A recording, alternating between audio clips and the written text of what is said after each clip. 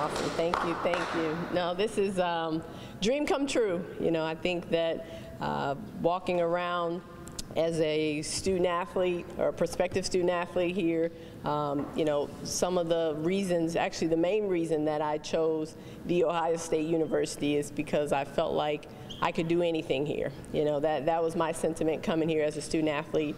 And so to come full circle and feel like I wanted to be in this profession and now be able to do it here, it really just solidifies that first thought, my first time on campus, that this is a place where you can do anything. And so this is really a dream come true in terms of, you know, me coming back to my second home.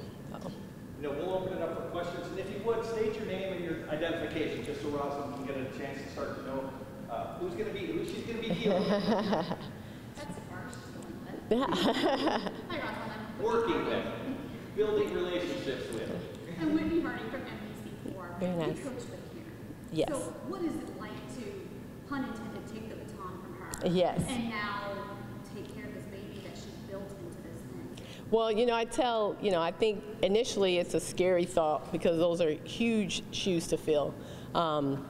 But you know, after a lot of thought, it would be for anyone in the country. You know, I'm very confident that anybody that walked in would have to fill those shoes. And so, you know, I like to say I know the designer at least. So, you know, from that perspective, being able to really come in when Coach Dennis first took over the program. When I was here as a student athlete, it was a combined program under one head coach. When I left and went to Auburn, it actually split. So she was just the women's head coach, and that's when she brought me back just in coaching the women's capacity. So really got to get a feel for the one gender, watch how she, you know, built culture, recruiting, just the things that she does well. You know, I got to watch from the, I don't want to say the small scale, but from one gender, and then had the opportunity to combine the program and watch her do the same with the men. And so, you know, just to be able to watch it and be a part of it, you know, I really do feel poised to take the baton and continue that legacy. Rosalind from 11 Warriors, to see Karen have the success she did as coaching both the men and women, how much has that inspired you in your own journey to, you know, also be able to take on that responsibility? No, that's a great question, and I think that, you know, we talk about, and it's funny, when I first feel like I'm still a young coach. When I first got in the business, you know, that was something that was almost unheard of when you talk about women coaching men. And so to really watch her do it, be under her tutelage, to see how it's been done and been done well, it's almost kind of negated the notion that women can't coach men, and more so in doing it has given me confidence to do it.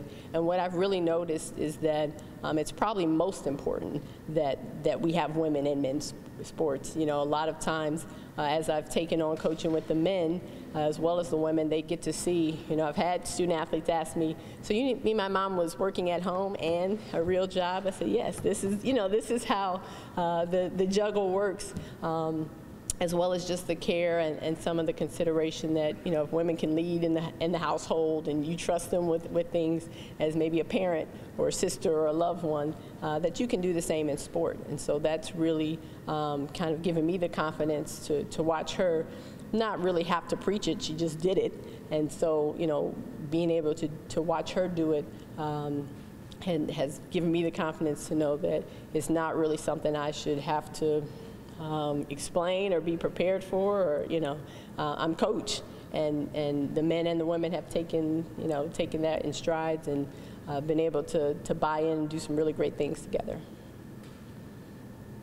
Rosalind, being an alum, how much do you think that helps you coming in to have been in the athlete's shoes and to know what they're going through? Well, 100%. I mean, you know, it's without a doubt, even when I was a assistant coach, you know, I would say to the team that I'm the original track athlete on this squad. You know, whatever year it was, as, you know, some graduated, I'd had the longest tenure in terms of being a member of Buckeye Track and Field. And so I think, you know, that's where, you know, that affinity for really seeing the growth and the passion and wanting the team to do well is something that, it makes me proud when I can look at. I text a young lady that broke my triple jump record, and it says, it's about time, it's about time. That's what you want. I think there's this, maybe 15 years sounds like a great time to hold a record. Anything after that, it's like, gosh, it makes me feel old. So, I don't want them to keep saying that. So I think that's where, just things like that where I can really feel connected to a program. I was always going to watch it as a fan because I came through here and it's given me so much. So now just to be back and be able to be a part of continuing the tradition and molding more Buckeye student athletes it's incredible. Rosalind, Jacob Andrew from Lansing. How much do you think your familiarity with Ohio State, having played here, coached here before, and your experience coaching the dual program at Southern Illinois, how much do you think that is going to prepare you and help you coach here at Ohio State? No, that's a tremendous experience. I will say I had conversations. It was tough to leave, as an assistant, and a lot of the conversations, even with Mr. Gene Smith, was you have to get some leadership experience. You have to get some head coach experience. And so, I never knew that this would come full circle, but I took that as an indication that that's something that I really needed to garner to be able to come back here. And so, that for me is something that, all the things that I've done, I hope we're leading to this moment. So I hope that, for alum, for future prospective student athletes, for current student athletes, understand that I've really built sort of my career in trying to be here. This program has done really well in conference recently, but nationally, it's the West Coast and the South that have really dominated. But what kind of responsibility do you feel, not just as a Buckeye, but as a track athlete, the name on this stage, as a person of color, to get this program with those other ones that have just taken hold of this sport? No, the athletics is changing just across the board. You start talking about all the intangibles, name, image, likeness, facilities, races to who can build the best and the biggest, the fastest, and then even just, who you're hiring, the big names. And I think, for me, I don't know if I'm considered a big name, but I think that it's pretty apparent, and from the texts and the emails that I've gotten, that I'm a connected name to this university. And so for that, I think there is sort of a, not sort of, there is, a responsibility to make sure that when we go out as Buckeyes, that they make me look good too, right? There's a connection there in terms of what's been built here. And so when we go to nationals, I want to make sure that coaches understand that this is my second home, and I want to represent it well. Student athletes understand that when we go somewhere, I want to look good, And so really, because this university has given me so much, and I want to be able to pay that forward. You obviously have influence in the area, but what are you going to bring that's all of you back to this university for what you've learned? That's a great question. And I've had many great mentors. I've been able to be under Karen, and that's been awesome. But I really do try and pull from some of the greats in the sport across the board, different conferences, genders, races, because what I really want to do is make sure we're building well-rounded student athletes. And so when I do talk about my time here, being able to be the director, it is special because that was my career goal. But that's not everyone's career goal here. And so I want to make sure that I'm bringing, what is needed for the student athlete to be able to walk out of here and feel like they're on the trajectory for their career path. And so those are the things that I think being here, having been here, being an alum, I hope adds a little special touch in terms of the experience that I'd like to provide for the student athletes. Are you planning to keep the staff mostly intact as is? Do you have plans to bring other staff with you? What's kind of your other plan on that? That's a great question, and so I'm in day, not even full day one, and those are some things that we're doing here in the next couple hours, is just evaluations on what the structure will look like. Rosalind, as you sit here at this press conference but look straight ahead at that stadium that's your home again, just what are your thoughts when you see that? No, it's amazing. I'm watching them cut grass, and I would always hope they wouldn't do it around 2:30 because my allergies would act up right before practice. I mean, it really is nostalgic to look right onto a sand pit that I spent a lot of hours just honing a craft and a lot of time. So, I mean, this feeling is amazing. It's amazing. And then it was clearly important for us in the sport of track and field that has so many different elements. You know, distance runners, field events, sprinters, various coaches. It was important for us, I think, to bring in somebody who had the experience that you have.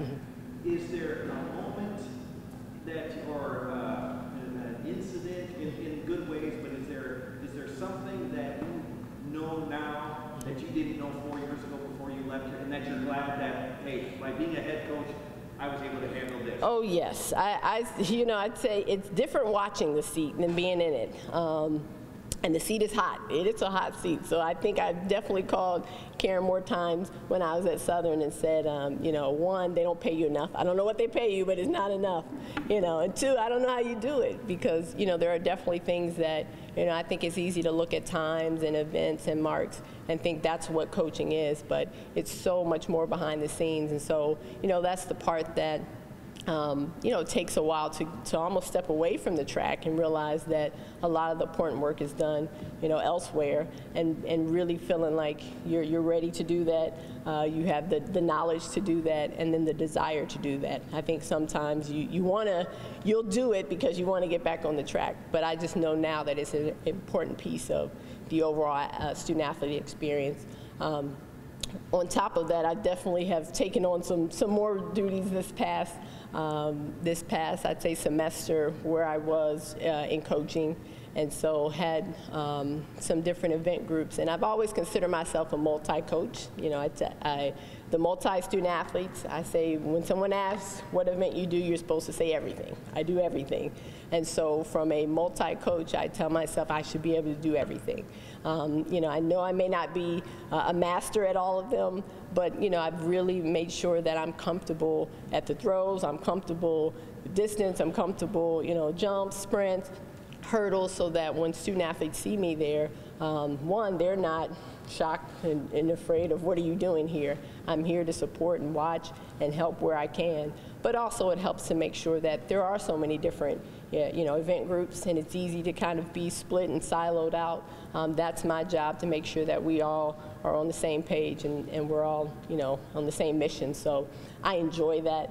I spent the last NCAA championship out there with I ended up coaching the steeplechase, and I got a steeplechaser to nationals, so I know there are a lot of coaches looking at me like, what are you doing here with a steeplechaser? I do what needs to be done, for that student athlete to get and accomplish their goals. And so that's something that I try to continuously do, is make sure that I'm creating an environment where we can be well-rounded, and then I know what's going on for each of the student athletes. Rosalind, Chase Brown, Buckeye Sports Bulletin. What did the conversation look like for bringing you back here? Who did you talk to? Was it with Karen, with Jean, with other athletic staff people? And what was it that made you want to come back? No, it's definitely always been a conversation with Karen, just in terms of what she was building. My conversation was never, I always, even when I was here, I told her, this is your seat. And I'm not eyeing it, and I don't want it, and let's face it, you can have that seat as long as you choose, because you're good at it. And so the conversations that we would have were pretty general about what it looks like to be in her seat, what does it look like to be a director of a program like this. And I think through time and asking those questions and cultivating some of the relationships that she had, that would lead me to asking questions to Gene Smith on, TJ Shelton was here at the time, is what do you all look for when you're hiring head coaches? What makes someone, gives them an opportunity to be here? And really just asking career development questions. And I didn't know at the time that in asking and them giving me answers, they were telling me what I needed to do. But I think that's part of it, is just asking general questions about preparation. And in doing so, eventually I got a call on the back end that said, you did all the things we asked you to do. Are you ready to come home? I I'm always hesitant because that's a tough act to follow. But you know, in talking with Karen, we are close to where she's very adamant that she was ready. She's not being pushed out. She's ready. It's time. She couldn't go out any higher. I mean, she's on top, and so really just ready for new energy and excitement around the program to come in. That was her desire. So I think there was obviously some conversations between her and Gene Smith that led to a phone call to me. And it's hard for what I consider giants in the business to say you're ready for me to dispute that. So, you know, for them to give me a call and say, this is what we're thinking, yes sir, yes ma'am. You know, that's pretty much how that went. Ohio State has done a lot to upgrade its facilities in the last few years. I mean, we're standing in one of them in this lobby with Schumacher. What do you think of the facilities here, and how does it give Ohio State an advantage against its non-conference opponents and its conference opponents in the Big Ten? No, I think facilities is always a conversation. You know, again, my first year here as a student athlete was when they just opened the Jesse Owens Stadium, so it's been nice to have an outdoor facility. You know, I think there is a rat's race when it comes to indoor facilities, so Jamie and I will talk about that later, because, you know, it is hard to watch some conference schools build and kind of, I feel like they're beating us. I don't like that very much. But at the same time, you know, I think when you talk about just the overall facilities of the university, not just athletics, you know, the investment that is made to the overall student athlete experience. When I left and went to Auburn and came back, there was a whole new rec center, there was a whole new library. I mean, you know, there's definitely an investment in the student experience, and so that's been special to watch. You know, it's hard to, well, I guess it's easy for coaches to complain about their facility and the things they want, but when I look at what's been done across the campus, it's obvious that there's investment in the overall student experience, and that's something that I'm proud of. Speaking of the student athlete experience, when you were a student athlete, one of the biggest differences now is the name, image, and likeness space. I'm curious how your experience with NIL maybe got something Illinois. How did that go? How do you kind of plan on maybe navigating that at a place like Ohio State where they revered the lockout? I'm convinced that may be a reason Karen got out of the business. I'll tell you what, that at this point, you know, name, image, likeness, I've called every, you know, division, every different level, and when we're asking what are people doing, there's a lot of I don't know. Everyone's trying to keep up and also not get too far ahead of some things. And so, you know, it's an exciting time to be able to do some things for student athletes. Obviously, the brand of Ohio State is one that's recognizable, and so I'm excited to be able to partner that with the student athletes and their experience here. But I think the how-to is something that is still to be determined.